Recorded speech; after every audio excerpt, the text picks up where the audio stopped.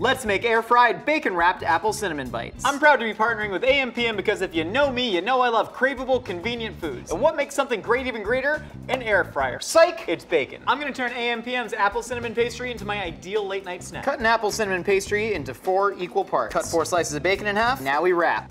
Always wrap it up and toothpick it. Now we're gonna make cinnamon sugar. Dump cinnamon into your granulated sugar and give it a nice stir. And we're gonna coat all of them. Just toss them in. Pop that in at 300 degrees for 13 minutes.